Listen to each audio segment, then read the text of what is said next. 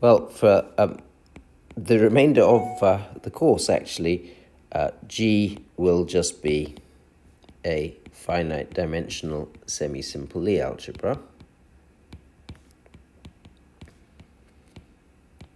And we're really just beginning now the process of the classification of such Lie algebras G. So the last thing we did was the Jordan decomposition. So we know that any element x in G can be written as x equals xs plus xn, with these guys commuting. And that's the semisimple part. And that's the nilpotent part of x. So they act semisimply, diagonalizably, or nilpotently on every finite-dimensional representation of G. So that was our Jordan decomposition. Okay, so now we've got Jordan decomposition, we can make the following definition. A toral subalgebra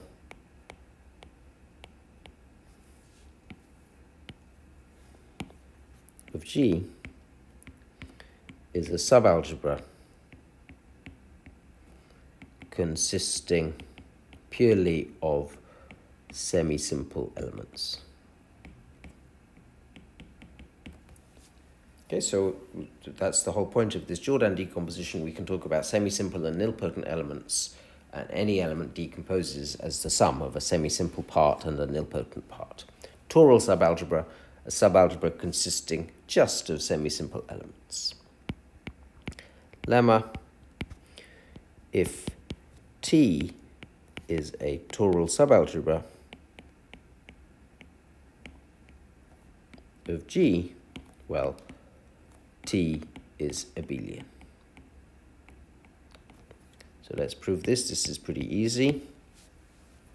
So I'm going to take an element x in T. So now what have we got? We've got add x. So this is a linear map from G to G. This is semisimple because we're assuming T is toral. All its elements are semisimple elements. And it leaves the subspace T invariant its restriction.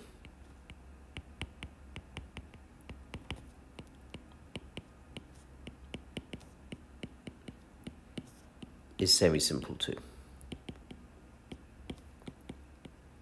Okay, remember, if you have a diagonalizable endomorphism of some finite dimensional vector space, and you've got some subspace that it leaves invariant, the restriction to that subspace is diagonalizable again. That's a basic fact in linear algebra.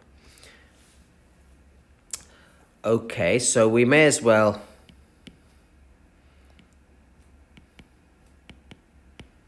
take some y in T, which is just an eigenvector for x. And it's enough to show that actually this lambda equals 0, right? So basically I'm trying to show that the only eigenspace that appears in this action of add x on T is the 0 eigenspace, right? So I'm taking an eigenvector and I'm showing the eigenvalue is 0. That will imply that x commutes with everything in T, hence T is abelian. Okay, so we've got this element x in T and y, and xy is lambda y, and we're trying to show that lambda equals 0. So now I'm going to look at add y from T to T. This is also diagonalizable. So we can write x as a sum of x mu's, where x mu is an eigenvalue for y of eigenvalue.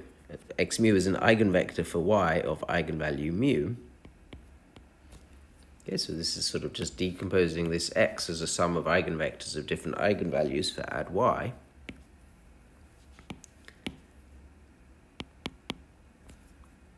Now I'm going to compute y of x mu.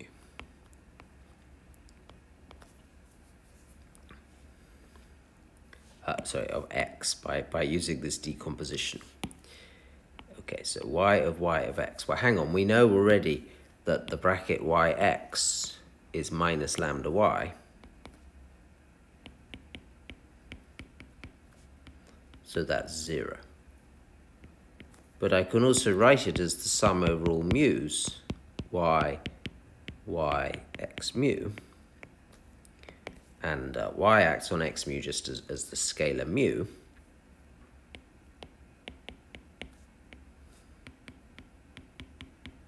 And then do it again. And you get mu squared x mu.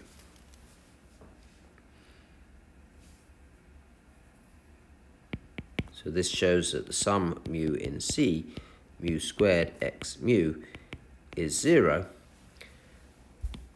Now these x mu's, they're in different eigenspaces, right? So they're linearly independent. So from this we get that mu squared x mu is 0 for all mu. Either mu is 0, or if mu is non-zero, x mu is 0. So this actually shows that in fact x equals x0. The only non-zero x mu is when mu is 0. And so actually y with x is just 0 times x. Hence this lambda at the beginning is 0, and that was what we needed to prove the lemma. Okay, great. So toral subalgebras are abelian. So now let's take some t inside G, toral, hence abelian. As add x from G to G is diagonalizable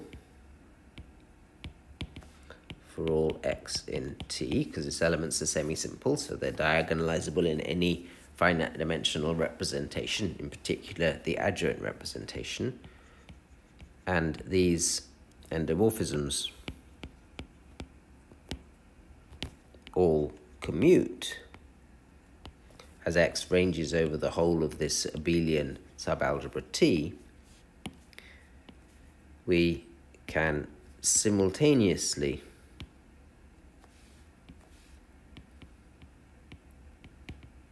diagonalize G with respect to T. So remember, another basic fact from linear algebra is that if you have if you have a family, possibly infinite family of commuting diagonalizable endomorphisms of a finite dimensional vector space, you can simultaneously diagonalize them. So this is what I'm doing. I'm taking this action of T on G, so these commuting diagonalizable endomorphisms, these add x's as x ranges over T, and I'm simultaneously diagonalizing G with respect to those guys. So it's going to look like the direct sum of some G lambdas. Oh, lambda here actually needs to be a linear functional on T, because it's giving us so where G lambda is the set of all y in G, such that xy is lambda of xy for all x in T. Right, so this lambda is actually a linear functional on T. When you evaluate lambda on a given element x in T, that's the eigenvalue of add x on that y, right? So these lambdas in T star, they're kind of like a package of eigenvalues for every element of T, because we're looking at a sort of eigenvalue of this commuting space of operators. Okay, so these lambdas, they're kind of eigenfunctions rather than eigenvalues, because we've got a whole space of operators T rather than a single linear operator. But I usually use just the word weight for an element lambda in T star. I think you've seen that already. Okay, so this is just this decomposition of G. This G lambda, it's this simultaneous generalized eigenspace for the action of add T on the Lie algebra. Okay, so when I do this, I usually find it convenient to let R denote the set of all non-zero elements of T star, such that the corresponding general eigenspace here in this decomposition is non-zero. And so then with that notation, this decomposition that I've just written down, well, there's the zero weight space, and then there's all the other weight spaces indexed by alphas in R of these G alphas, and these are all non-zero by definition of R. And the final thing to observe about this is that this G0, that's exactly all elements of G which commute with everything in T. So that could also be denoted CG of T, the centralizer of T in G. Okay, so this is going to be super important, this decomposition right here. So let's box it up there so that you see that formula.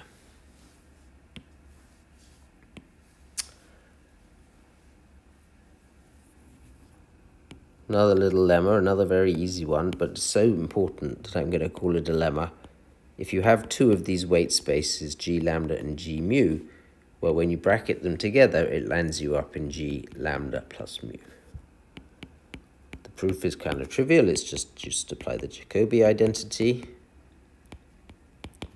You have to take some y in here and some z in here and an x in T, and you have to calculate the bracket x with y, z, and you just use Jacobi. It acts on y by lambda of x, it acts on z by mu of x, and they add together, and you see that it's acting on the bracket as lambda plus mu of x. So that's kind of very easy, but it's so important. So here are corollaries. Corollary 1.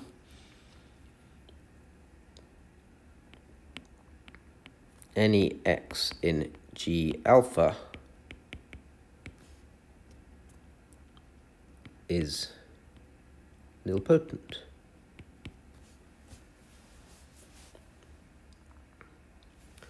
Why is that? Well, so I mean, it's enough to show that add x is nilpotent, and what add x does is it is on some G lambda, it adds alpha to that.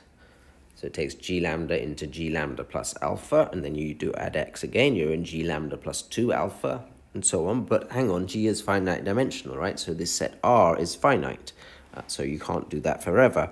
So all of the elements of these G alphas for non-zero alpha, they're just nilpotent.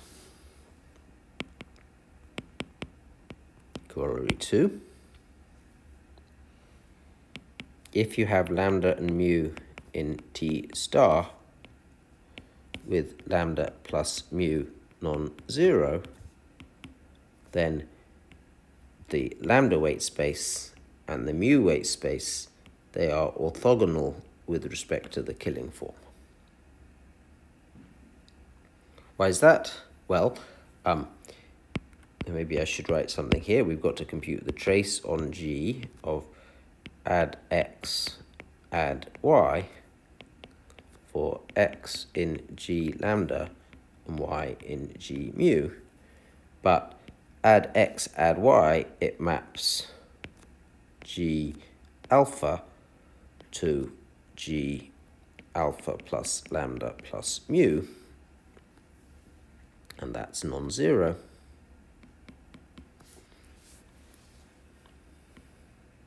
Hence, add x, add y is nilpotent, right? Because it takes a given weight space, it adds something non-zero to that weight space. So you keep going, there are only finitely many different weight spaces in here, so that operator is nilpotent, so it has trace 0.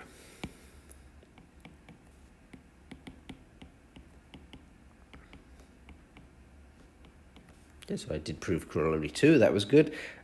Corollary 3.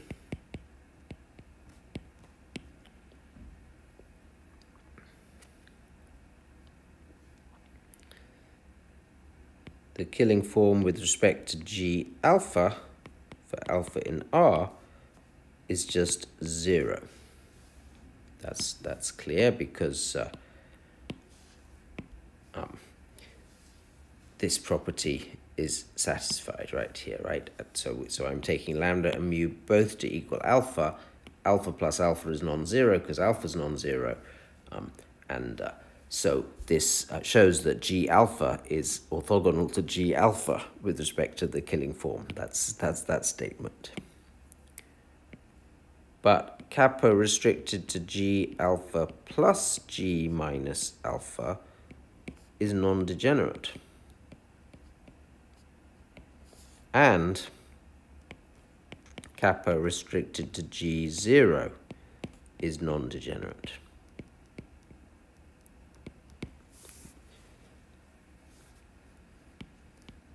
These just follow from corollary 2 and the non-degeneracy of the bilinear form kappa on G. Right, so this corollary 2 says that G0 is orthogonal to all of the other G alphas, right? Because 0 plus alpha is non-zero for alpha in R. So that means that the killing form on G0 must be non-degenerate. Indeed, let's go back to our decomposition. G is G0 direct sum alpha in R, G alpha. This must actually be an orthogonal direct sum here because that corollary 2 says that G0 is orthogonal to all of these G alphas. And these G alphas, well, G alpha is orthogonal to G beta, except if beta is minus alpha. And so what happens is, in fact, these roots, they must kind of come in pairs. If alpha is a root, minus alpha must be a root. And then you get these G alpha plus G minus alphas. On those, the killing form is non-degenerate. And then to a different beta minus beta pair, those must be orthogonal, and everything's orthogonal to G0. So somehow this decomposition into these weight spaces, it's very nice to see the killing form. Okay, so we've just shown in particular in corollary 3 that the killing form on G0, remember that was the centralizer in G of T, is non-degenerate. So now we're going to prove a theorem which is actually quite hard.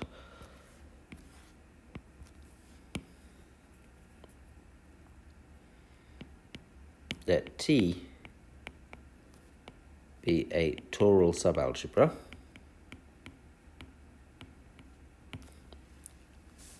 as above.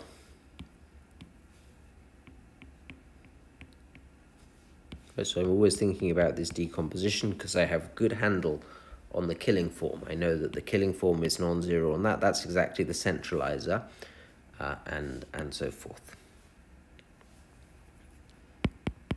Then T is a maximal toral subalgebra if and only if T is equal to its centralizer. Remember, that's this G0 in the decomposition that I've just written.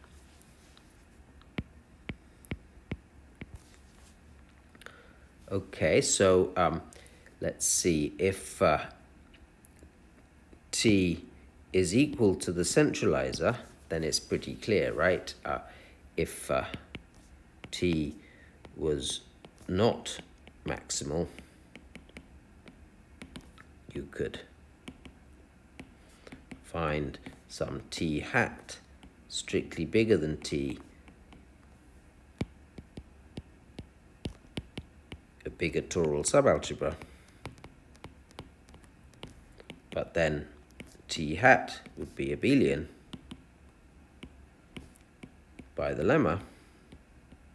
Hence, it would live inside the centralizer of T, which would contradict what we're assuming, that in fact the centralizer is just T. Okay, so that direction is really trivial, but it's still really useful. The hard direction is the forward direction. So I'm going to suppose that T is a maximal toral subalgebra. I'm going to let H be the centralizer of T in G, and the goal is to show that H equals T. Okay, so that's where we're going. So this takes quite a while, and I'm going to kind of proceed with a bunch of steps. So here's step 1. So I'm going to show that H contains the semisimple and nilpotent parts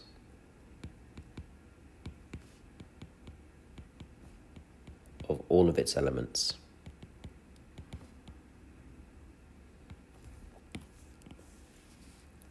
Okay, so to see this, note that X is in H if and only if add X on T is just 0.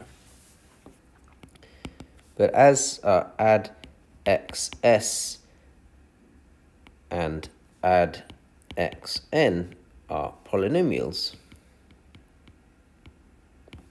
in add X with constant term 0, so here I'm using this thing, we've used it many times.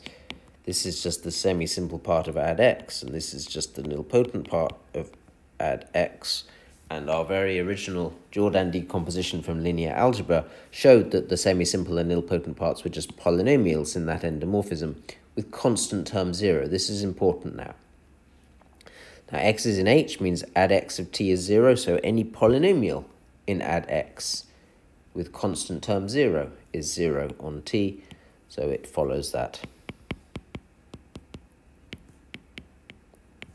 add XS on T and add XN on T are both 0, so indeed XS and XN lie in H2.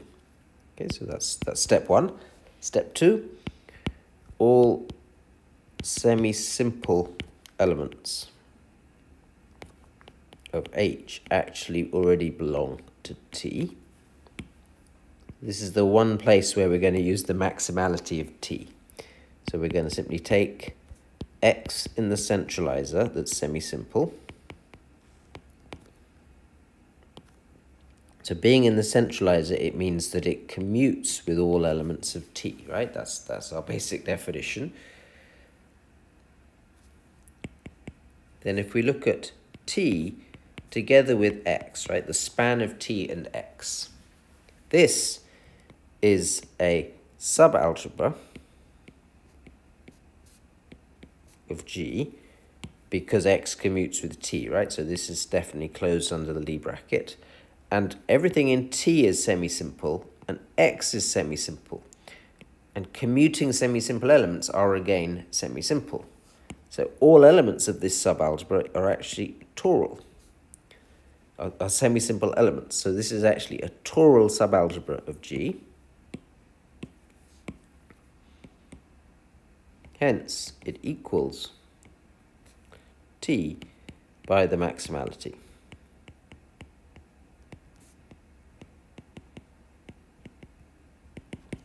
This shows that indeed X has to belong to T. And we're done in step 2. Okay.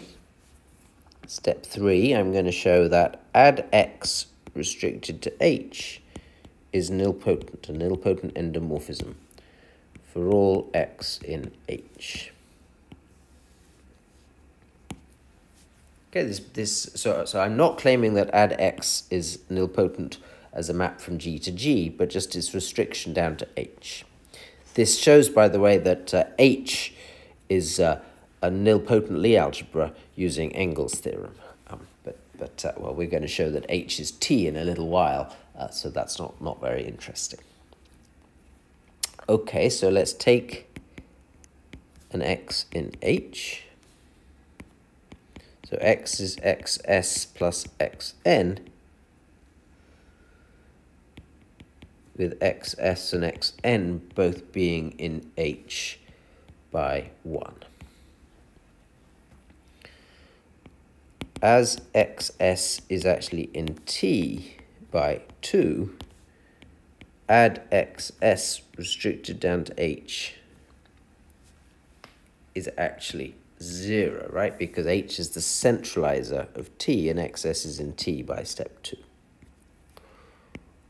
Also, add xn is nilpotent. This is even as an endomorphism of G.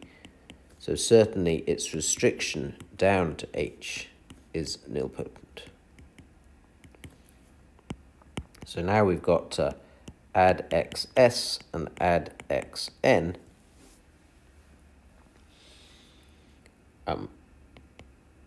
Commuting nilpotent endomorphisms of H, and commuting nilpotent endomorphisms, well, their sum is nilpotent.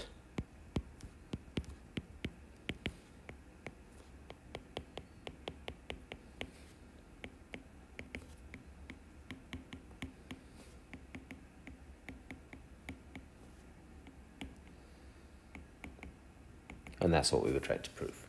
Okay, so that's all straightforward enough.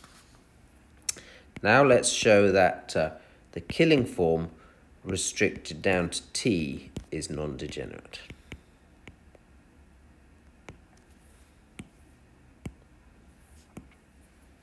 So the thing is that we know that the killing form restricted down to H, the centralizer, is non-degenerate already, because that was my corollary 3 from earlier.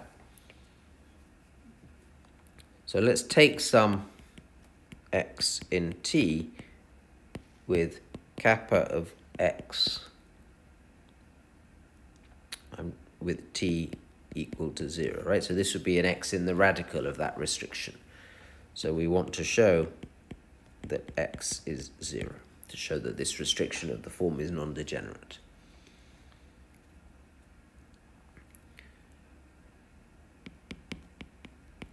To do this, so to show that x equals 0, because we know that the restriction of capital H is non-degenerate, it suffices to show that kappa of xy is 0 for all y in H.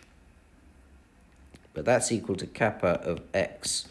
Y is ys plus yn, and that's kappa of x ys plus kappa of x yn. Now what have we got here? We know that ys is the semisimple part of something in H, so that's in T by, I think that was step 2. We're assuming that kappa of x with everything in T is 0, so that first part is just a 0 right there. So that's just a 0. And so now we're looking at kappa of xyn. Maybe I need to go to the next page. It remains to show kappa of xyn is 0. But you see, add x and add yn commute. This is semisimple, and this is nilpotent.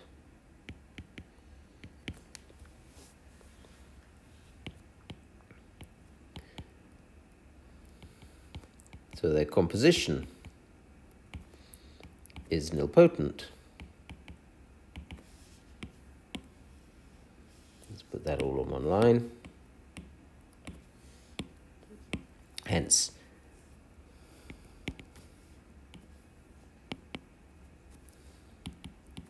its trace is 0 as required.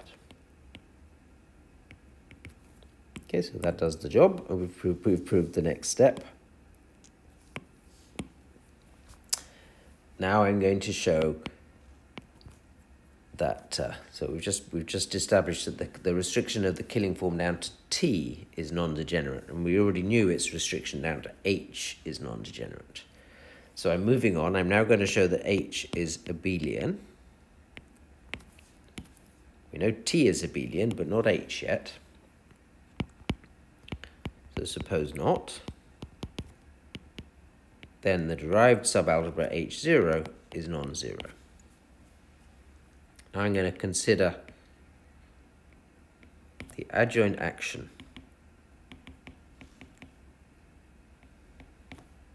of H on H prime.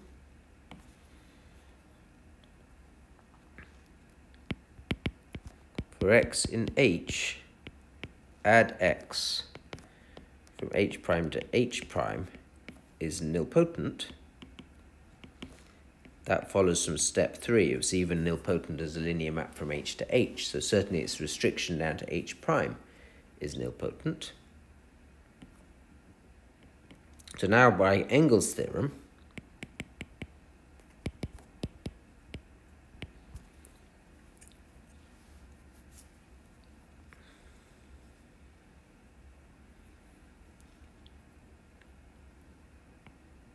we can find some eigenvector for the action of H and it's nilpotent, so of eigenvalue 0. But Engels was saying you could find this nice basis which was strictly upper triangular for everything in H. So some nice basis for H prime where everything in H acts strictly upper triangularly. Okay, so we can find some y in H prime. So the bracket of everything in H with y is just 0. Now I'm going to look at the decomposition of y into its semisimple and nilpotent parts. So ys and yn both lie in H by 1. And we have that hys is hyn is 0 too, right? We knew that everything in H bracketed with y to 0, but you see the semisimple and the nilpotent parts, they're just so this is something we're just looking at add here, right? So we're showing that add ys and add yn both kill H, but add ys and add yn are polynomials in add y with constant term 0. So this is this step we've used before.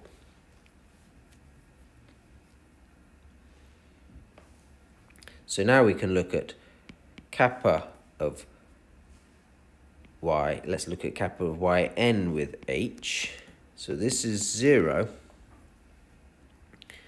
because add yn composed with add x is nilpotent for all x in H, right? We've done these sort of arguments before now, right? You see, these guys commute, and add yn is nilpotent, so that composition is definitely nilpotent, and if you're nilpotent, your trace is 0. Okay, so this shows that kappa of yn with H is 0, but by step 4, the Killing form is not even by step 4, as kappa restricted to H is non-degenerate. By corollary 3, this gives that this yn is 0.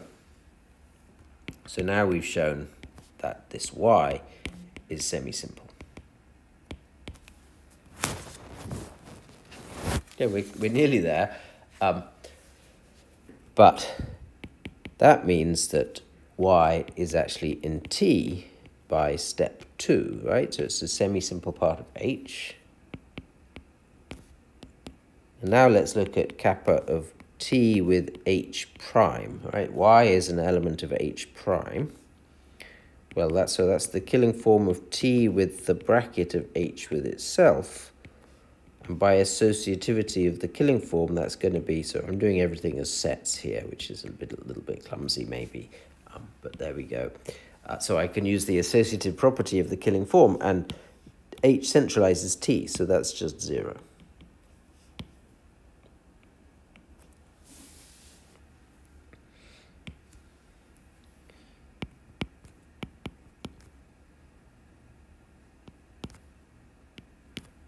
But now we've got this element y in T, and we've just shown that its killing form with everything in T is 0, but the killing form on T is non-degenerate.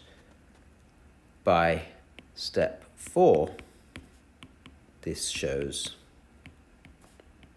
y equals 0. Okay, so now we've shown that this element y in H prime, which I should have said right there was non-zero, it was a non-zero eigenvector right there. I've now shown that this y is 0, and that's the contradiction that we need to prove step 5. Okay, so we've shown H is abelian, and finally we can finish it all off and show that H equals T by steps 1 and 2. It suffices to show that if you have an x in H with x nilpotent, that it's actually 0. Okay, so every element x in H has its semisimple and nilpotent parts in H, semisimple parts in T by step 2. So all we have to do is show that its nilpotent part is 0. So in other words, we're just trying to show that every nilpotent element of H is actually 0.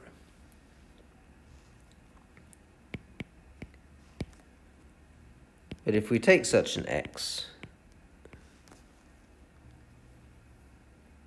that's 0 by step 5, because H is abelian, right? And add x is nilpotent, by definition of what it means to be a nilpotent element. So the killing form of x with H is just 0, because we're taking the trace of add x, add y.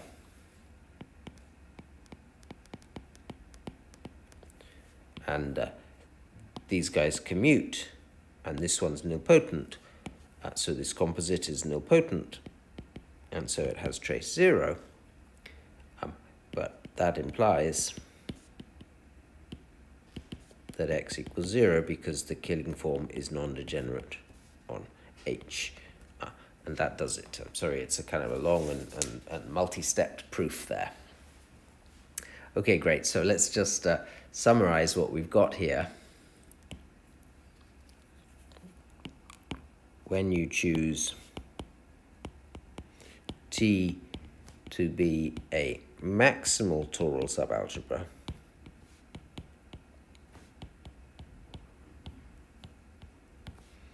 you get a decomposition. G is G0, but that theorem we've just proved shows that G0 equals T.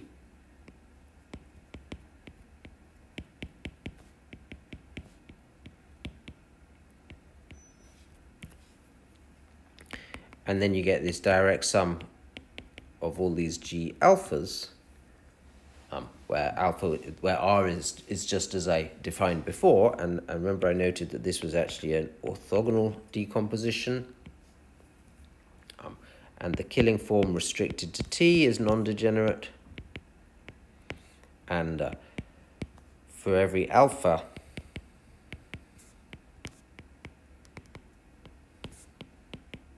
in R, you must have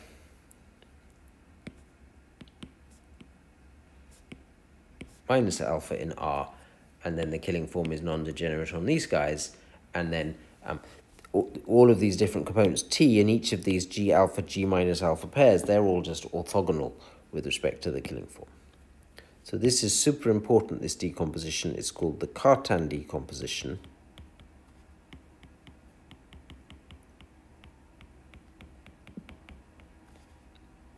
Of G with respect to T. Of course, it depends on T, the choice of that maximal toral subalgebra. The set R is called the root system, and alpha in R is called a root. These are non-zero weights for the adjoint action of this maximal toral subalgebra on G.